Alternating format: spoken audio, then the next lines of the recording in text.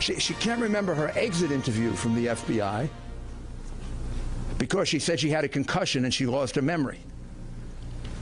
Well, I want to know, how long, Mrs. Clinton, did you have this loss of memory?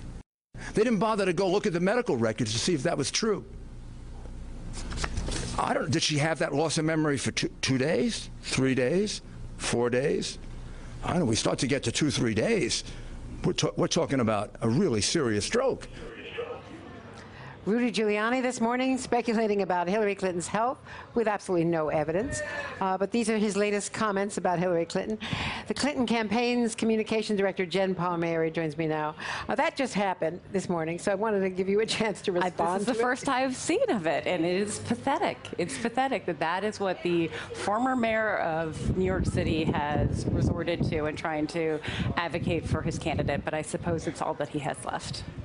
Well, Hillary Clinton seems to be enjoying a moment, certainly, given what Donald Trump has been doing the last week.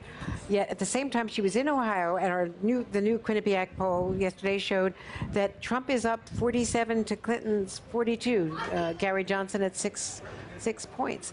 So Ohio is now a really tough state for you. It always was, but you've spent a lot of time there, a lot of money there. Mm-hmm. Are you going to have to write it off? No, we were certainly not giving up on Ohio, and I expect you'll see her there for a number of more visits. President Clinton's there today. He's going to be doing a bus tour, and I'm sure you'll see Senator Kaine there too.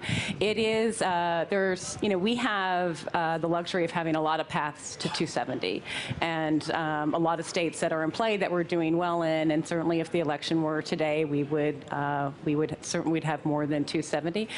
And Ohio is going to continue to be a priority, but we have a lot of other states that are equally, if not more important. Donald Trump last night embracing this tax issue, yes, saying that it shows what a great businessman he is, that he knows the tax system, so he's the best equipped to close that loophole. I wanted to get you to respond to that. Yeah, he said that he handled it brilliantly, and this shows that I don't think, as Secretary Clinton said yesterday, it doesn't make you losing $1 billion in 1 year sort of boggles the mind. I don't think most people consider that to be the move of a genius or something that people have handled brilliantly. And what it shows is that what he's done his whole career is gaming the rigged system, and now he's telling us that he's the person that can fix it. But it's not just, we've seen over the course of the last few weeks, evidence stack up about how he always puts Trump first when it comes to the economy. So he's stiffing taxpayers, doesn't pay taxes for, we believe, as much as 2 decades, leaves that bill to the rest of us in order for him to do well. He doesn't pay contractors, he stiffs money that he owns them, small businesses, and then if you look at his tax policies now, they're geared towards helping the wealthiest, and with the middle class footing the bill for that as well. So this is a pattern for him, and what we're seeing, and this is what happens is if you're in the final closing weeks, all of your vulnerabilities, what people need to know about you in terms of your policy and your record, they finally do come to light, and I think people are seeing that that's what this guy's about. He's somebody who puts Trump first. One of the things that he brought up last night, and likely will in the second debate, is the Goldman Sachs speech transcripts. It's something Bernie Sanders went after her about. What about releasing those transcripts of those speeches? Hillary Clinton has been has put forward more information about herself than I believe any presidential candidate in modern, probably in history. I think we can safely say that. I think what the sort of charge, if you will, about the speeches that she gave was, is she indebted to anyone? And we've seen that she's put forward a very aggressive Wall Street reform plan in addition to supporting what's already there, but more we can do. She's already shown that who she's going to be indebted to is voters, not Wall Street, and that's not what we've seen with Trump. But moreover, he hasn't met the very basic standard of disclosure when it comes to releasing taxes. She's put 40 years into the public domain.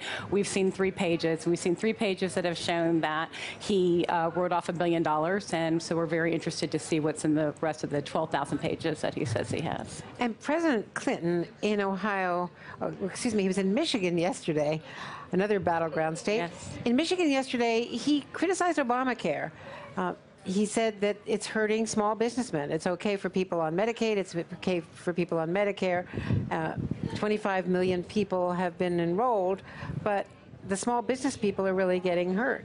What he was expressing was the same view that not only Hillary Clinton has, but President Obama would express as well, which is that as much progress has been made with the Affordable Care Act, that there are still a lot of cost issues to be dealt with for not just for small businesses, but for some individuals, which is why she's put forward, Hillary has put forward additional policies, including public option that would make the plans more competitive, give people more affordable options, as well as dealing with things like out-of-pocket costs. So there's no doubt, as President Clinton said, the Affordable Care Act has done enormous good.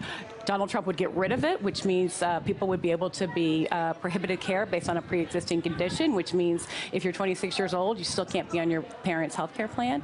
So there's still more work to be done, and that's what President Clinton was expressing. And finally, the debate strategy. You've been here since Saturday working with the Tim Kaine prep team. What is his particular challenge? Hillary Clinton and Tim Kaine, they prep. They take these things seriously. They do their homework. We see the value for Senator Kaine, which is the same as we saw for Hillary last week, which was this is an opportunity to be in front of a big audience, and we want people to see is that they have plans that's going to make the economy work for everybody, not just those at the top. That's always our #1 goal in these audiences. Now, I think for for Governor Pence, he has, I think he'll be in a difficult predicament, and this is something that you should expect Senator Kaine to push him on, is he going to defend all of the offensive things that Donald Trump has said, or is he going to be more interested in protecting his own credibility for the future? So I think that's what we'll see in the dynamics tonight. Jen Palmieri, straight from the debate prep room. Thank you so much. Thanks for having me. Thanks for being with us. Hey there, I'm Chris Hayes from MSNBC. Thanks for watching MSNBC on YouTube. If you want to keep up to date with the videos we're putting out, you can click subscribe just below me, or click over on this list to see lots of other great videos.